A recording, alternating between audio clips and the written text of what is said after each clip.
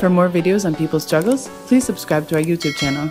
हिंदुस्तान भी मेरा है और पाकिस्तान भी मेरा है, हिंदुस्तान भी मेरा है और पाकिस्तान भी मेरा है, लेकिन इन दोनों मुल्कों पे साम्राज्य का डेरा है।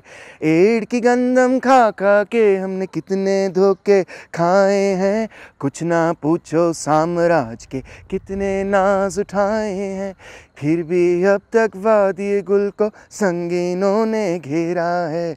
हिंदुस्तान भी मेरा है और पाकिस्तान भी मेरा है।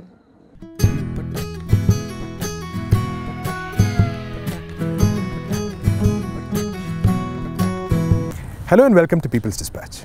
Today, we are joined by Dr. Taimur Rahman, the General Secretary of the Pakistan Mazdoor Kisan Party and one of the key people in the band Laal.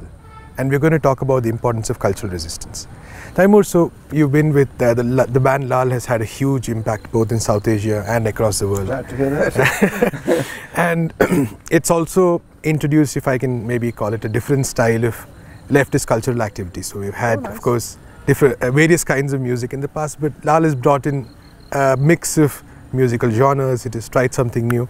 So how do you see your experience in music as part of political activity, to make it, put it a very blunt question? Well, it's a tough question. Let me start by sort of explaining to you that in the context of Pakistan, since the Communist Party of Pakistan was banned in 1954 after the Pindi conspiracy case, a huge articulation of, the major articulation of what the left stood for in the context of Pakistan always occurred through art and culture. Right.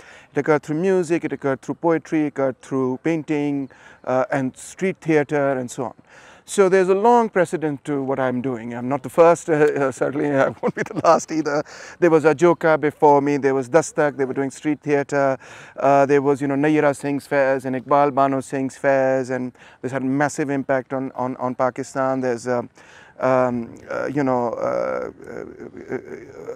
of course, the progressive writers movement itself, people like Faiz Ahmed Faiz and Ahmed Faraz and Habib Jalib, etc., all of whom had a really massive impact on the cultural landscape of Pakistan. So all of this was already present in Pakistan, and I grew up with a big chunk of it. I think the only thing that you could probably credit me with was, number one, moving the cultural work of the left on the internet, right, which a lot of people were not doing because they were much more focused on performing for the street and performing in schools, colleges and other places. So I moved it to the internet. That was the first thing. And the second thing is perhaps in terms of musical style, the transformation, because the original style was that we did it in the ghazal style. Right. The ghazal style dominated over progressive music. Partly because progressive poetry was written very much in the ghazal mold. Right. They were basically ghazals, except that they were revolutionary, and Faiz sort of turned the love poem into a revolutionary poem. So therefore it sort of made sense for people to take the form of the ghazal, the rag of the ghazal, the instrumentation of the ghazal, and then and then to sing the ghazal, right, but it was a revolutionary ghazal. So I guess the transformation that I brought about was that, utilizing guitars and drums and Western instruments, and while staying within Eastern rags, etc., sort of I blended the two, sort of fused the two. I don't think I can take too much musical credit for that, to be honest, because that's all I knew how to do. If somebody had asked me to write, okay, maybe I'm being unfair on myself. But the point was, I think we grew up with music that was partly inspired certainly by ghazal, but partly also inspired by Western music, by contemporary popular and rock music, which was very much part of the Pakistani scene as well, right? So we had Janoon before us, and we had Vital Signs and all of that sort of stuff. So we had already become, very much acquainted with sounds that were, that fused Western and Eastern influences. Right. That was something that was already there. Right. And so the only credit that can be given to me is that I moved progressive music into that domain, a domain that already existed musically. So mainly the credit is that I could sort of synthesize, combine elements that already existed and put them in this sort of new form. I'm very pleased with the result that what we were able to accomplish with that, because frankly we thought this was going to be just something that we would do and a few hundred people would sort of listen and that would be the end of that. I never really thought that it could have the level of popular appeal that it did. It hit us all by complete surprise, and I think politically I think I'd been struggling for a decade at least before that, so that was quite different. But from a musical perspective, we weren't really expecting it. But it was a wonderful transformation. But one thing that I wanted to I've been emphasizing for a while now in the context of Pakistan is that people who've been doing politics through the domain of culture and people who've been doing politics in the traditional political way have moved apart from each other. The people doing cultural politics don't want to get involved with political parties. And the people involved with political parties say, well, these are some nice people who are doing some nice work, but I'm not really sure what it has to do with us. Those two domains have to be brought back together. And I feel that it's not so much the political parties in Pakistan that are reluctant to allow the domains to come together. It's more the cultural activists that have sadly developed a strong antipathy towards, party politics, which make them say this, because there's a whole assault within the cultural domain also that, art cannot be commissioned art. And there was commissioned art in the socialist movement, Soviet Union, also Nazi Germany, but also commissioned art by, the capitalist corporates, etc., all of that stuff. So artists feel a strong sense of independence, and they should. They ought to, an autonomy.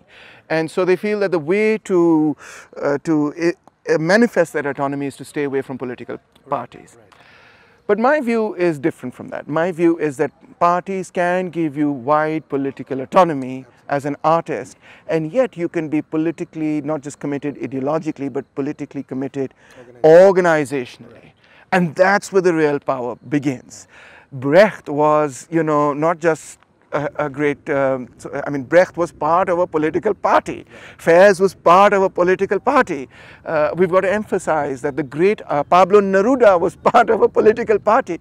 We've got to emphasize that great art was produced in the struggle, not separate from the political party. Of course there will be tensions and conflicts, as there are in life in all domains, between what the political party desires to do at this particular point in time, what you think as an individual. That exists not just at the level of the different, that exists not just as a contradiction between art and politics, that exists as a contradiction within politics, between people and people. You may say, well, Taimur, I think we should do this campaign, and I may say, no, we got to put more emphasis on this other campaign, etc.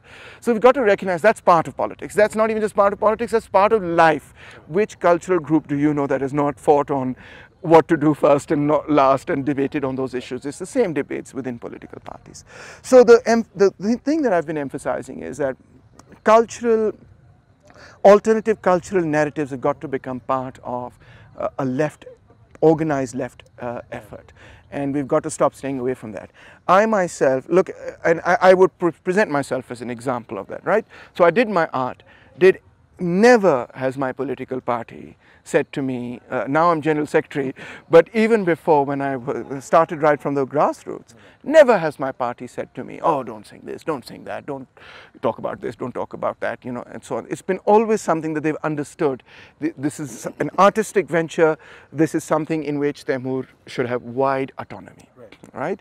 And it's the same, I think, I hope that other people have had the same experience. It is only in the left also, I would say, that you have a situation where you have somebody who sings and dances on stage. And I make no bones about the fact that I sing and I dance on stage. And yet I am General Secretary of one of the largest left political parties of Pakistan. And has anybody ever said in any of our elections, well, we don't think Taimur Rahman ought to be elected to this position because, well, he sings and dances? Never. It's not even something, it's the reverse, in fact. They said, oh, thank God there's somebody who, can bring a bit of color and joy and so on. So it's only in the left that can, in my view, that can happen. And last but not least, think about what the right is doing. Imran Khan had Salman Ahmed, and he had, what's his name, Ali Azmat, and he had, a whole host of musicians get on top of his container and sing and perform from that container and get people out to vote for the PTI. All across we saw, in the recent election, we saw the Muslim League come out with an album of their party songs. We saw the PTI come out with an album. We saw the People's Party come out. We are the ones who started this, not Laal individually, but the left. The left is the one that started this. So for artists who are committed to a left narrative, for them now to move away from political parties, when righteous artists are copying what we did, you know, the model that we created, would be very, very foolish. You have to find the space, and the space is available, and you know, so I would encourage artists both in India, Pakistan and internationally, cultural activists, let's call them cultural activists, to continue doing their cultural activism, but to join it with the political party on the left of their choosing, whatever that may be. That's amazing. Thank you, Taimur. That's all we have time for today. Keep watching People's Dispatch.